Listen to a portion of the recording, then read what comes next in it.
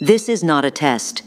This is your emergency broadcast system announcing the commencement of the NFFA social experiment on Staten Island, New York, sanctioned by the U.S. government.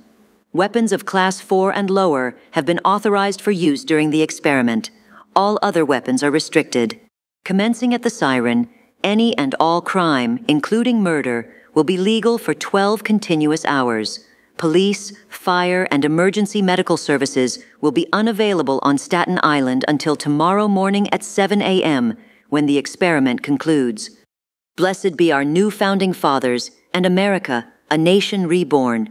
May God be with you all.